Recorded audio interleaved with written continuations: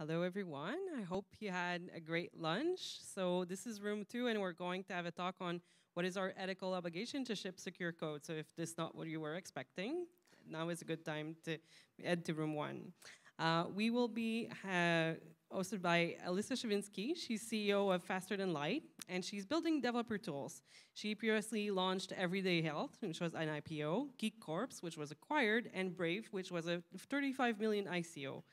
Our focus is on bringing security best practices earlier in the development cycle and building tools to make it easier to ship secure code. She's also the author of Lean Out, published by OR Books. So just a few notes before we start. This is going to be a short-ish presentation of 15 minutes, and afterwards we'll open the floor. I'd just like you guys to be mindful of the code of conduct, which was exposed this morning. If you have any questions about that, you can reach out to any of the volunteers in the room. And with that, thank you, Elissa. You have the floor. Yeah, thank you. I'm really pleased to be here at NorthSec, which is, as most of you probably have seen, such a special event, like a real community event, an event that brings together different points of view. And I'm really pleased to be giving this talk in particular. This is my first time giving this talk, which I made just for this event. And I think it's a little bit unique to NorthSec to be willing to host this conversation and ask these questions. I think we can agree it's pretty important right now. And I know this is a privacy-conscious audience, so I want to invite you to please tweet this talk. Niceness is appreciated, but it's certainly not owed to me. My handle is Elizabeth on Twitter, and I'm seeing folks tweeting under NSEC. Oh, I got that wrong. So that'll be wrong throughout the deck, 2019, not NSEC 1919. And to open this up and to quote The Good Place, what are our obligations to each other? Many reasons why ethical conversations are in the air these days, not the least of which is its infusion in pop culture. Bit of a hat tip there to utilitarianism. What is good? What is bad? What does Aristotle have to say on all of this? Or better yet, what are the obligations of companies towards users? It's a better question, right? I think we should ask what we're obligated towards each other, and that's an important conversation. Code of conduct nods towards that. But really, what are the obligations of companies towards users? We really need to understand and examine this. I think about this a lot as someone who is CEO of a company, but I think whether you're an employee or an individual developer, there's a lot to think about there, and certainly if you're on Twitter or Facebook, you've thought about perhaps what they owe to you. I've certainly given that thought. There is a $100 million class action lawsuit filed in Calgary over a massive data breach for Marriott hotels. And I thought their claim was interesting. The defendants knew, or ought to have known, that their databases were vulnerable to loss or theft. How about that? Maybe they are obligated because they knew and they failed to protect appropriately, or if they didn't know, perhaps they were obligated to know. Perhaps they should have known. Perhaps you should know better, and if you don't. And I posed this question to some people who I think of as ethical and moral authorities. I said, what do companies owe us? What do they owe us? Terms of service. What an answer, right? Terms of service is like the minimum possible obligation that a company has to the users. And clearly there's some legal obligations there. But I mean, agree, view terms. View terms is like, do you even view the terms? Raise your hand if like you really read terms of service. I'll read them sometimes as a curiosity. Like maybe I think I'm gonna go back to the company and complain. Spotify had some privacy issues that bothered me, and I wrote to them and had a conversation, and I think I read the terms of service at some point in the middle of being a customer.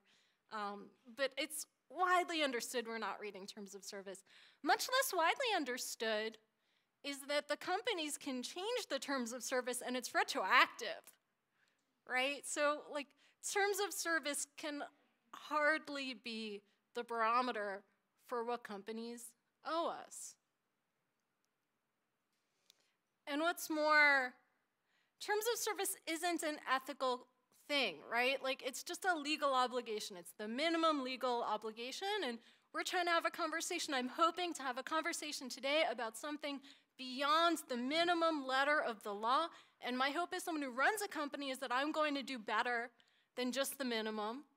And I had promised in the talk proposal to talk about different schools of thought, right? You've got Kant and Rawls and utilitarianism, and if anyone here really wants to do a deep dive into frameworks, ethical frameworks and foundations, I am I am academically trained in that, and I am here to have those conversations, but I just kept coming back down to the golden rule. It was really simple to me. I don't want to get hacked. I don't want to get hacked. And security people, privacy people tend to feel that about their own data. You don't want to get hacked. And because you care about this, because it's a value for you, you want to take care of this for other people. So we're going to open the floor in a little bit, and I am very open to the idea that, maybe I've made too many assumptions about where everyone's coming from ethically, but it's my guess that this is the moral framework guiding a lot of us, that, we don't want to get hacked. So, we feel obligated towards that protection, and also, I don't want to get hacked, and I imagine that the executives at these companies don't want to get hacked, and so they should be doing this for me, right? Like Jack Dorsey doesn't want to be hacked, and Jack Dorsey doesn't want to be harassed, and so he should be able to, make that leap and say that he should do the same for the users. That's probably why there was a lot of talk when Mark Zuckerberg had some features that not all the users had. It was like, well, he has these features. He has the ability to unsend a message. So clearly he understands that's valuable. Why doesn't he extend that to everyone? And then they did. To Facebook's credit, they actually do have some responsiveness. So I'm just saying that a lot of these companies could do better, and that laws can be changed, and laws aren't ethics. So what should companies be obligated to do in terms of shipping secure code, protecting user data, and responsibility for their platforms? And I thought that this is an interesting opportunity. We're all here together. We care about these things.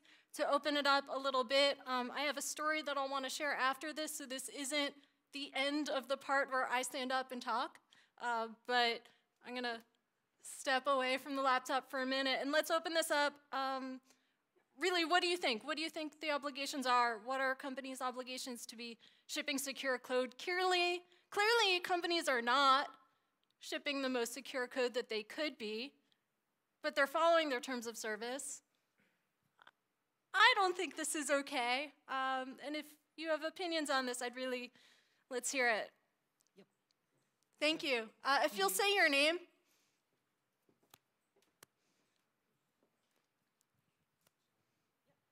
I'm widely known as J-Bash. From the FBI, no less, okay? No, I'm not from the FBI. I am not impersonating a U.S. federal officer, which is probably illegal in Canada, too. Yes, so I'm glad we clarified that for the record. I'm interested in why you choose to cast this in terms of companies. If I were a real engineer doing real engineering, and I designed this room, and it fell on people because I screwed up, I would be personally held responsible. Yes, so that's the next question, actually. Thank you. To our next point, there's the responsibilities that corporations have, but corporations are just made up of people anyway. And so I think it can be kind of easy to look at companies and say, well, companies have these legal obligations, but the decisions aren't made by companies. They're made by individuals inside the companies. Even though those decisions are made by people sitting around a table. It's the board of directors. It's 3 or 5 or 7 or some number of people. And a lot of us in this room are either individual developers or pen testers. We fall somewhere along that spectrum. So I think that's perhaps an even better question, and one that is more appropriate to those of us in the room.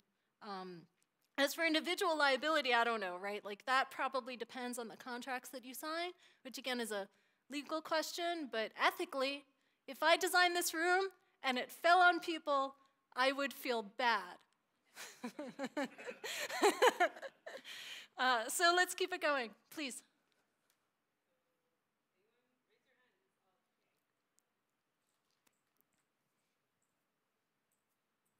Hello, I'm Jeffrey Goldberg, and I think that, just following up on that, I would feel bad. I've noticed that a fair number of people actually do say, well, it isn't illegal, or what I did was lawful, and they somehow pin their view of what's ethical to what they can legally do. That's right. I have a legal right to be an asshole, but I hope That's I'm right. not. That's right. And I think if there's one point that I really have to share, and it's one that I believe is widely shared in the security community, but that we could discuss more and talk more and bring more out into mainstream awareness, it's that tremendous difference between what's legal and what should be. And it's legal right now for companies to ship code knowing that it's insecure, or rather like knowing that they haven't done everything that they could to secure data, to secure their processes. All of that could be legal, and then the marketplace, a lot with companies is fiduciary responsibility, and that's legal, and that's very real. Company executives have what's known as fiduciary duty. They have to make some money for the companies. They have to put making money first. But you can ship secure code and still be successful, still make money. And saying it was legal is obviously not good enough. And if it is good enough, we're able to change the laws. This is in a moment right now, certainly in America, maybe also in Canada, other places around the world, where people are making really big changes in laws. I think the abortion law that people are talking about in the southern states in the United States is a really good example, a very big legal change that's happened without even a lot of support necessarily. And so just because something's legal doesn't even mean it's permanent. It's legal today. What if we all decide we don't want it to be legal anymore? Things can certainly change. Yes?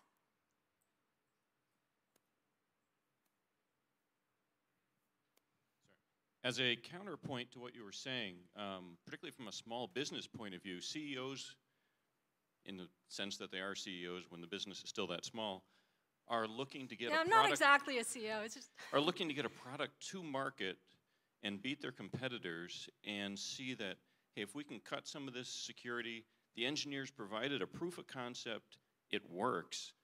Let's get it out there, see if anybody wants to pay for this. right. And then once we have money, we can fix it.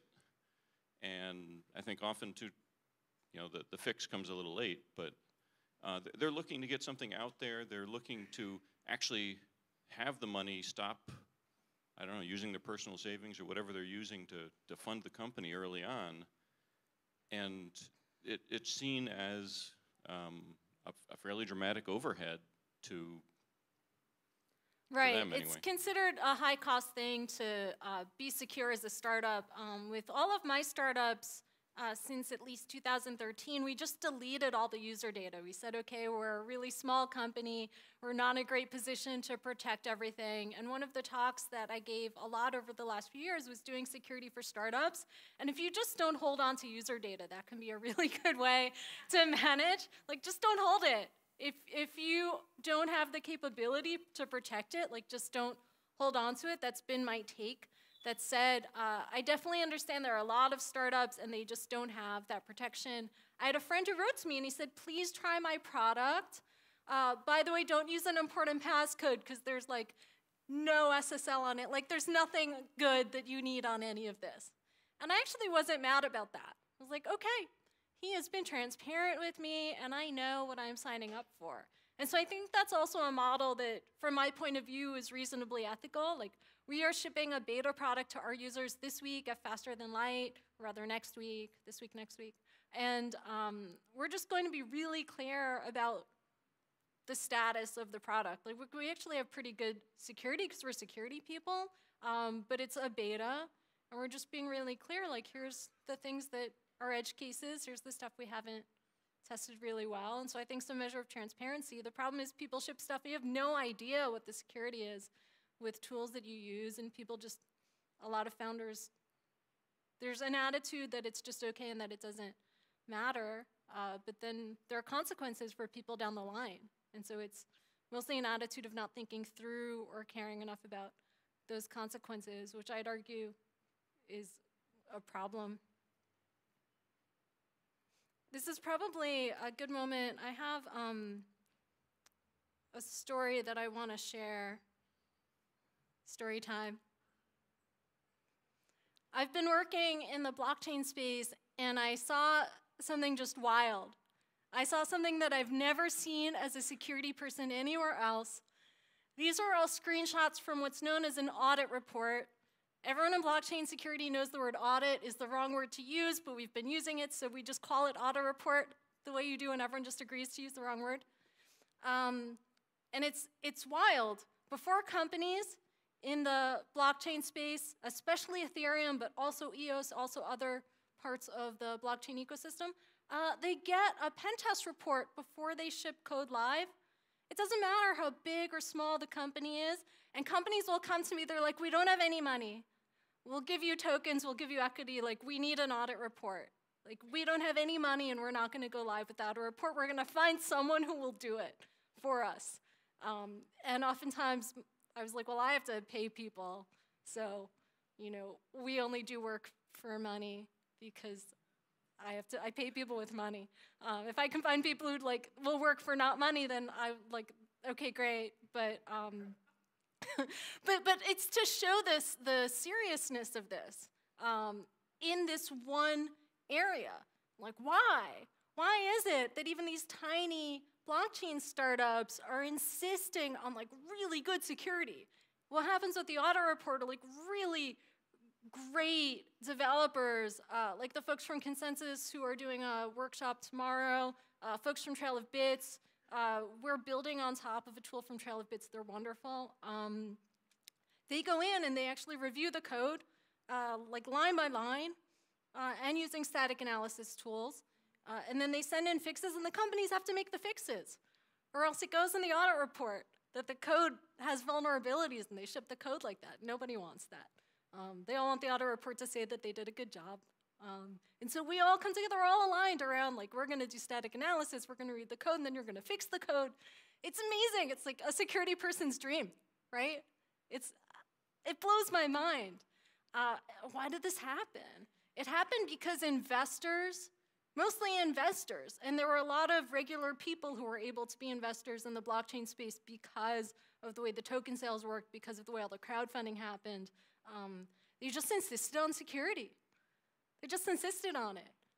And so I think there's a bit of a lesson there for those of us who want companies and individuals inside those companies to take security more seriously. It's like, well, if enough of us come together as investors and as customers and say, like, hey, this is really important, this matters, it can make a really big difference. Pose for the photo. All right, let's go back. I'm gonna talk for a few minutes and then open it back up around developers. In general, we're in a really special moment. You know, I remember when I first started, like 20 years ago, you would show up to work and you didn't get to choose what tools you used at work. Just like, you showed up and like this was your work station, and you logged in and you used whatever tools they gave you, and then you went home and you like didn't get work calls. Very different. And these days, you know, it's like 2 in the morning and I'm slacking with my team, so there's a price we pay for where we are. But on the other side, we're really empowered. You know, you show up to work, you just decide whatever tools you want to use. And you can also decide that you want to pay a lot more attention to the security of your code. So I think we get to ask right now, who do we want to be? What do we want to create? Is it our job to ship code without vulnerabilities? I think this is a real question. It's a question I don't have an answer to. Can we rely on QA and pen testers? I don't know, maybe. Maybe not. Maybe it depends on your organization. Maybe this is a really personal decision, but I think it's worth asking. And I also just really like this slide, so I wanted to include it to be the best version of you. I came across this image as I was looking for the other ones.